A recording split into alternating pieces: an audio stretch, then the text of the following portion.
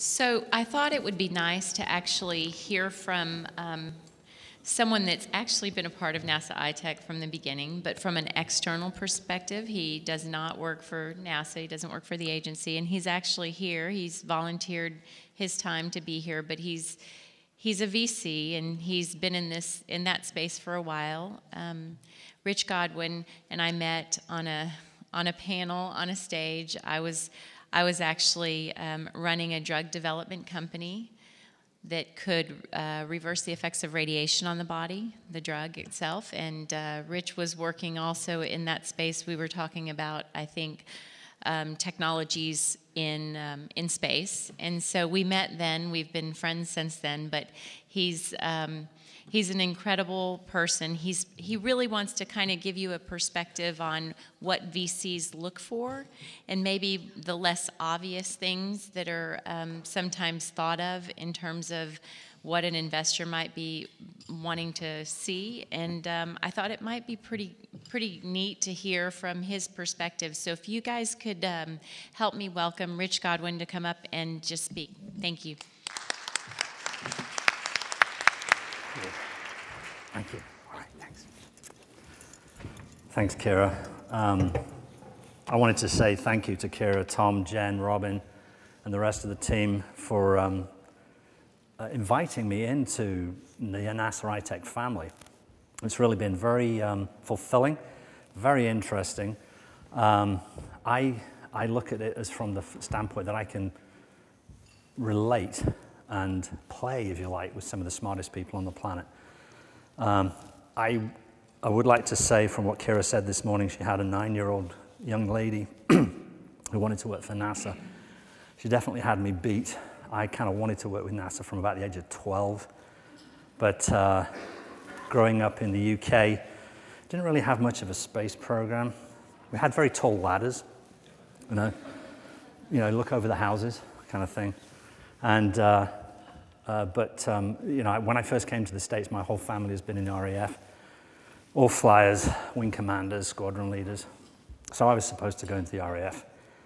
Didn't want to go into the RAF. Who wants to fly Hawker Hunters? And, you know, I wanted to fly Phantoms, stuff like that. So first time in New York, Times Square, I would go into the recruiting station there, 20 years old. I want to join up the US Air Force and fly fast jets. Guy looks at me, you got a green card, son? I go, what's that? You go get one of those and then come back and see me. Well, it took me a little while, and I never actually got to get into the military. But one of the things that was interesting is that there are a lot of people like me who are inspired by NASA and by the space program who came to this country and ended up working in different areas. And I've employed thousands of people over here. And that's been really fulfilling. But I don't think that gets put into the whole economy, the numbers of the economy of what NASA has done for the economy of the United States. So I think that is something that we need to look at those numbers. So anyway, that being said, I've got to try and see if I can make sure this works right now. The big green arrow, right? So the NASA logo. Is it an agency logo? Is it a global brand? Or is it a cultural icon? The answer is yes, it is. It's all of these things. So, NASA, a cultural icon. Here's some pictures of some iconic American culture. And these are not copyright protected, just so you know. And that's our husky ready for Halloween. That's Lightning ready for Halloween. But these are the kind of things you think about when you think about American culture. But I think that these images is just as much a part of American culture. And if you go to some of these world fairs and events around the world, the American stand will very often have a NASA stand because they're part of American culture. Now, I'm a Brit coming into America, always wanted to be American since I was about 7. No other nation has or can currently take photographs like these. People talk to me about the failure rate of going to Mars. Take out all the other guys and put in the failure rate of NASA, and it's a lot less failure rate. And I'm quite proud of that. But what I'm saying here is not, it's not jingoism or nationalism. This is what I consider to be American culture. So why am I talking about culture? What does that have to do with innovation and the financing of new technologies? And the answer is everything. And this is something I found a short while ago, that it's not just having a technology that matters, but its capacity to fit in with the culture of the day. So you're going from an invention to an innovation. And that's a very big, different thing. That's like when Einstein said, 10% inspiration, 90% perspiration. It's the same thing when you take an invention and you try and turn it into an innovation that is accepted by the public or a global marketplace. So very different skill sets and very different skills that you need to get to the point of being an innovation. So people say, don't just VCs just want to know about these. And I should tell you that Starbridge, I'm a venture partner in Starbridge, and we're a new VC entity. We started last year. We're investing in space technologies, or dual-use space technologies, things that can be used in space or things from space that can be used in global marketplaces. And we're just getting going. We're trying to close our first round. It's not easy to close a round in a space-based venture fund. So it's a hard sell right now because people say, we have no way of doing the due diligence. We have no way of checking whether you're right or not. And that's why we have a team that not only understands the financial aspects of VCing, where money goes and how it works, but we also have the skill set in terms of the technical, where we can look at a seed investment and say, yeah, that's right, or nah, go back and think that again because the physics don't match up.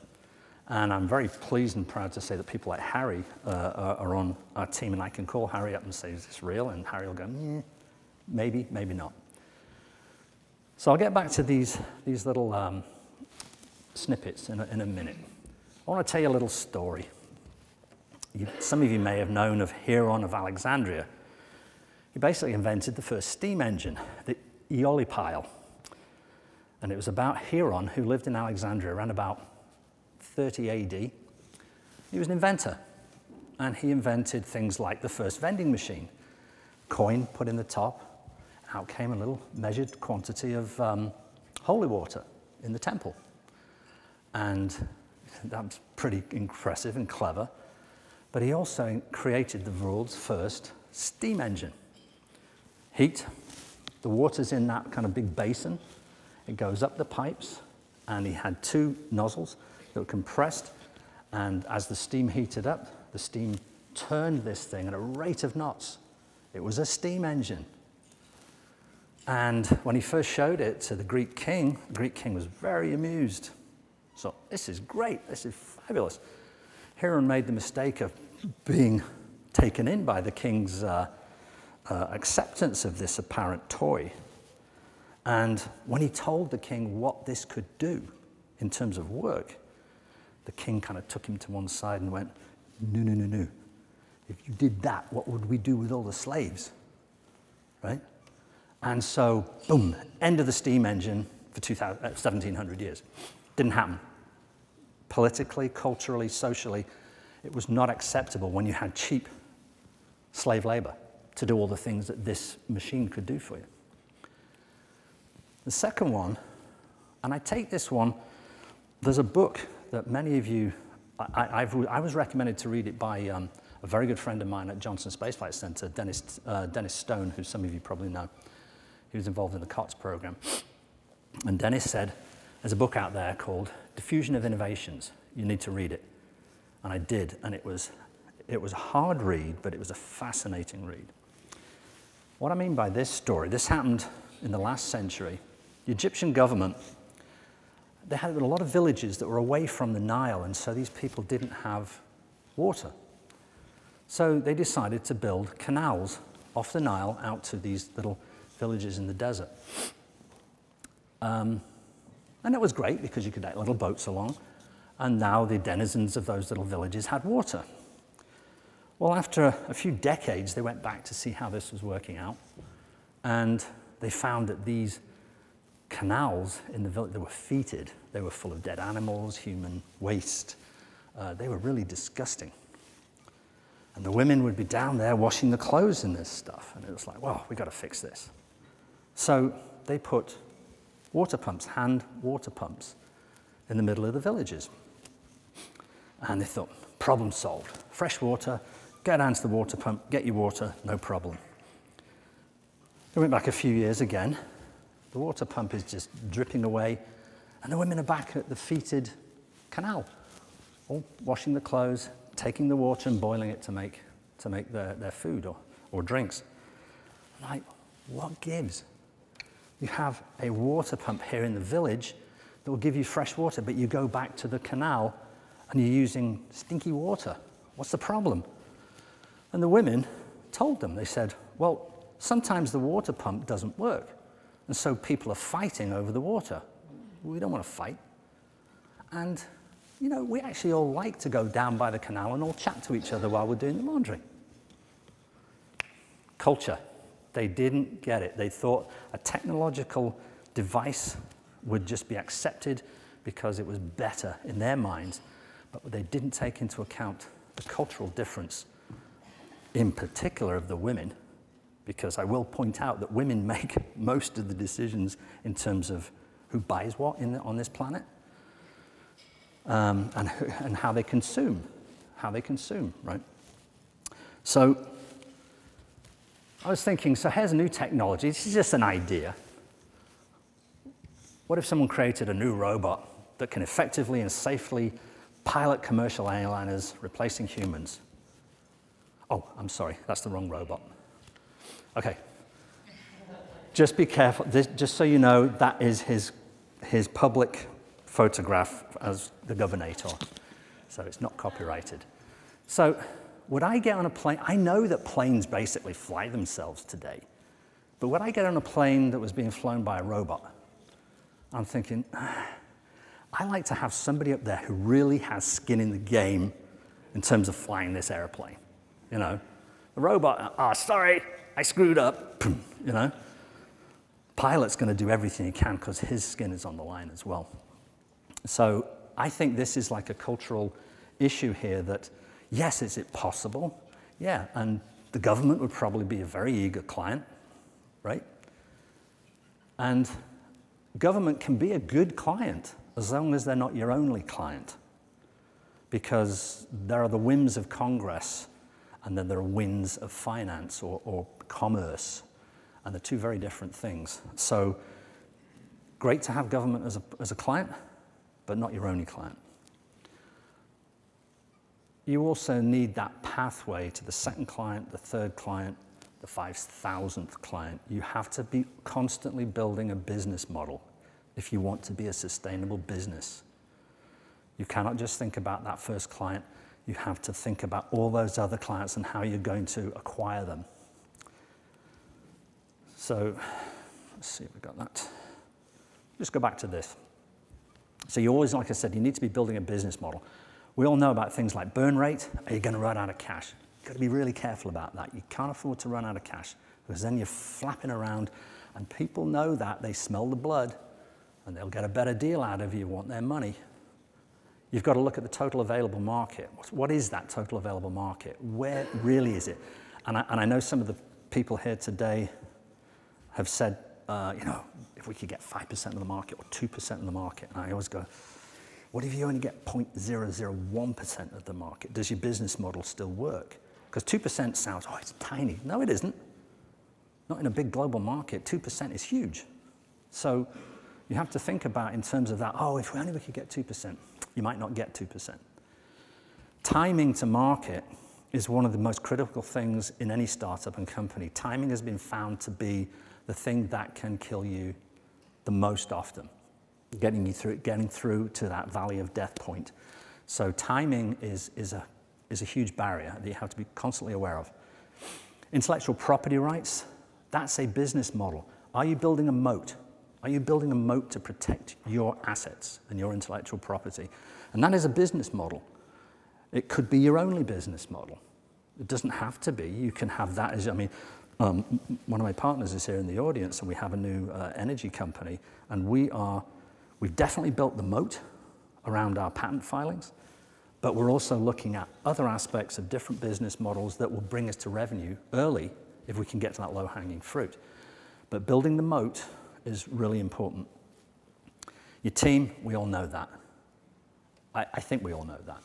And that's one of the reasons I asked some of the guys here this morning, who's your team? Because you have to have that diversity of skill sets.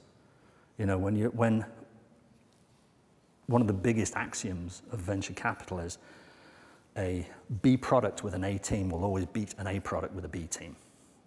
It's axiomatic. It's the team that people look at. Can these people deliver on what they say they're going to do? And then finally, who's the client? Who's the client? Who's the client? It's really important to be always, be able to say to me as a potential investor, well, who are you going to sell this to? Who are you selling this to? Who's paying you? Who's paying the bills? So you don't have to keep coming for equity, which is expensive. You've got revenue. So how do you lose control of your company? That's a very interesting question. And it comes down to these. Timing and valuation are all important in how you raise funds for your company. And they all revolve around the benchmarks that you produce. So you have to look very careful at what your benchmarks are. And what I mean by benchmarks, what are those critical points in the life of your company when, hey, if I do this, I know that my valuation is going to change immediately that I've done this. Like you get issued a patent, patent issues. Or you get a big investment from a strategic investor. Or you sell your first product. Benchmarks, benchmarks. Your first prototype, your first production prototype. Once you get to those benchmarks, once you've identified them, they change the valuation of your company. And so the timing of your fundraising should be built around those benchmarks, because you don't want to be raising too much money at the start, because you're going to be giving away your company. You're going to be selling your company cheap. You want to take in just as much as you need to get to that next benchmark. That's the most important thing to do. And so when you get to that next benchmark, then you go into your next fundraising round. It doesn't have to be a Series A or a Series B. It's just the next point where you say, I've proven this, now I want to raise some more money at a different valuation, because this proof values my company differently. So those are the three things that are most important to how you make sure you don't lose control of your company. Finally, I'm getting back to that culture thing. This is from a young lady, a scientist in England, who I just came across some of this writing of hers, and I thought, this is really quite inspired. And she wrote these things. It's half of what you do. You've got the technical side, the rational side of your company and your invention. And we kind of quantify. A lot of the times in the past, we've had the IQ test. And the IQ test is like, how clever are you? How fast can you assimilate information? And I saw a great episode of Young Sheldon the other day, where they were taking him and his twin sister for testing. And Sheldon was brilliant at identifying rational things, but totally inept on the emotional IQ side, whereas his sister was exactly the opposite, and she was completely she had an emotional IQ that was way ahead of Sheldon, but it was completely pertinent to the system and the test that they were in. And it was really funny, but I thought, one's not more smarter than the other. It's a way that you interact with your world. And so the other half is, like Angeliki said, it's half organizational design and half therapy. And like the rational part of the system, your goals, strategies, processes, and metrics. Now, these are things that you can write down on paper, right? I'm sorry, I don't mean to be reading this, but I had to put this out here so you could see this. the rituals involved in your process of going from invention to innovation are hidden. You can't codify them or reference them. They are hidden there, but they are there.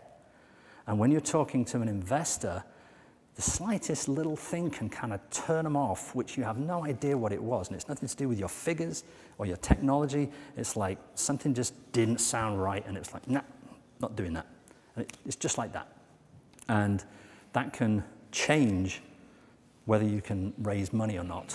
And so I think it's very important to be aware of not the emotional, it is the emotional IQ side of it, and it's the culture side of a company and how it will interact with the population at large. So the last word from me is diversity. And I think it's reprehensible that in Silicon Valley, you know, they say 2% of startups are financed are female-led companies, and it's like, why? And they'll say, well, we don't have female-led companies. And Jen will say to you, that's a load of, I won't say the word, you know, it's just not right. And I think from the standpoint of engineers and people who are trying to put companies together, you need to get diversity to come in and look at your technology, because it's not looking at the nuts and bolts. It's looking at how are people going to interact with this product in general life. And you guys are smoking. What are you guys smoking kind of thing? Then people are not going to do that, you know, and here's why. And the engineers sometimes will go, well, I never even thought about that. Hello? Yeah. You know, so I think diversity is really, you know, and I'm not just talking about women here. I'm talking about all sorts of diversity of people looking at these things from a different aspect. And I think that's incredibly important if you want to have a successful company. So these are the two operations that I'm part of. Space Technology Holdings is my company based down in San Diego, and we are building companies from new technologies. And then, as I said, Starbridge Venture Capital, we've just kind of started up. We're raising funding for space-based dual-purpose technologies. So with that, open up to questions.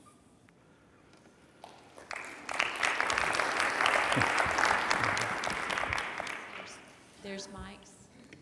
There's mics at the different ends of things. If you want to actually ask some questions, I think I'll probably ask one myself, and maybe I don't need a mic, actually. Wow, shocker. So, Rich, you know, basically you're talking about, you know, sometimes it's too early to raise money for your technology, or maybe the culture isn't ready for that particular technology.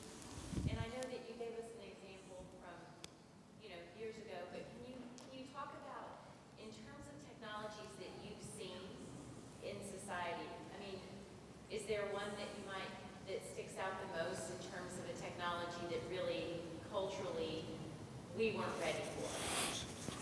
And so, and maybe it's actually, somebody tried to introduce it 20 years ago and we weren't ready for it, and so now we're seeing it.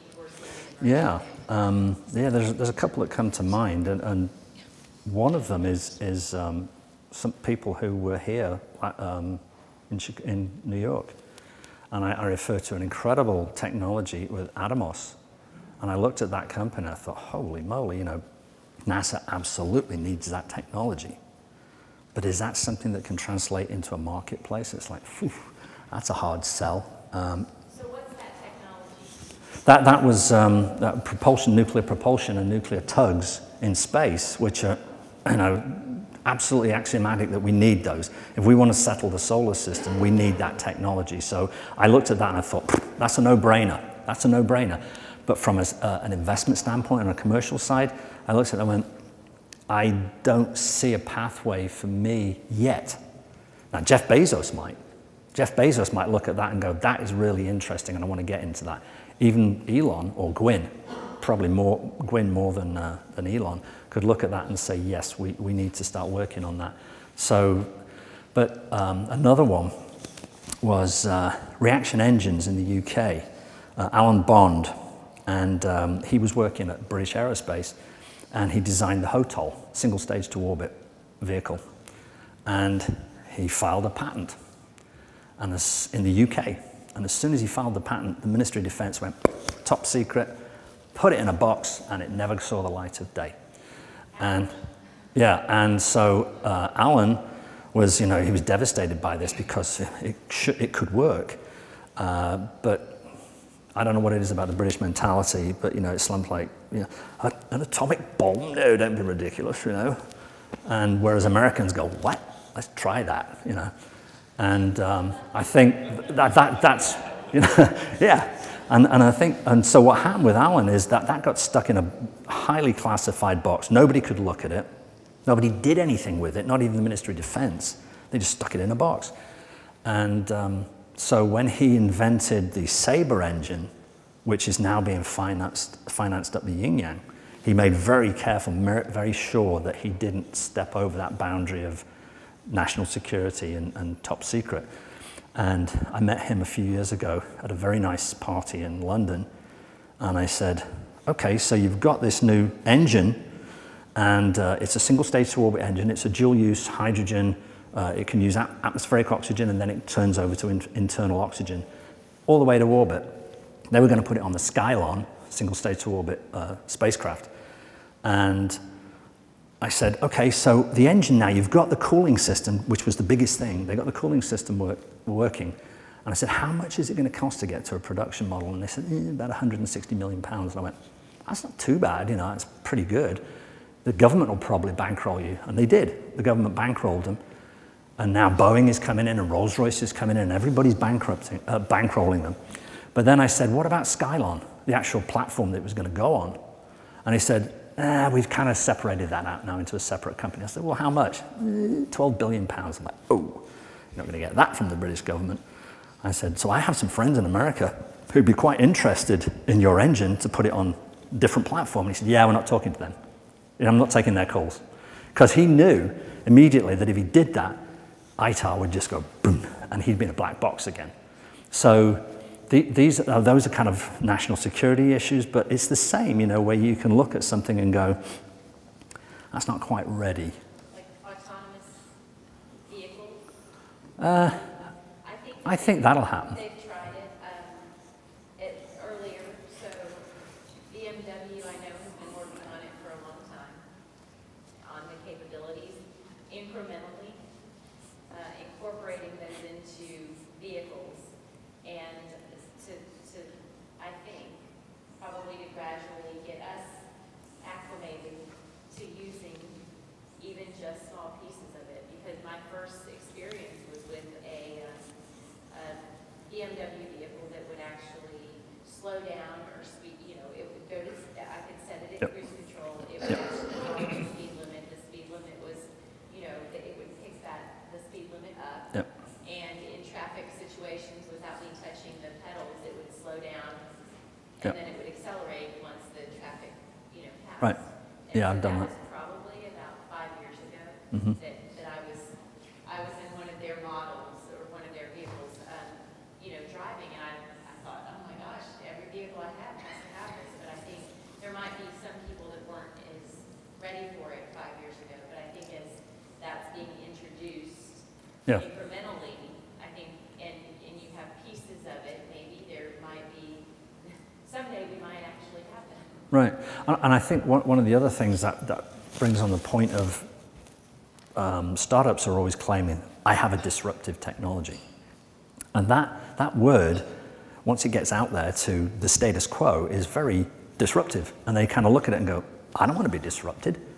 And so if you start saying that your technology is disruptive to all these different places, that you're going to start making a lot of enemies.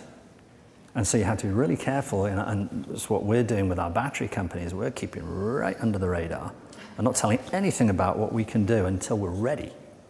So that's really important. You say to somebody, you're a disruptive technology. And when we met with Horizon X, I asked them, I said, so you've been told to go out and find these technologies. I said, disruptive technologies? And they said, yes, absolutely. Even if it disrupts your own business model at Boeing? And they went, yes. And I kind of went, okay, I'll believe that when I see it. But it is a dangerous word to use if you don't use it carefully. So, yeah, I have a question. I've heard space technology investors make a joke. You know, the best way to become a millionaire in space tech, right, is to start with $1 billion. Yep. So my question is, you know, what is the patience and time horizon for venture capitalists in space technology when you start looking at things like deep space industries that are looking at not getting an ROI possibly for decades out? Yeah, it is a really good question, and most VCs are looking for exits. So, I mean, an exit doesn't have to necessarily mean scaling the company to massive revenue. It could be the next round, you just exit at the next round if that's available. But most VCs are looking at 5 years tops, depending on the VC company. And like you said, with space, it tends to have a much longer horizon.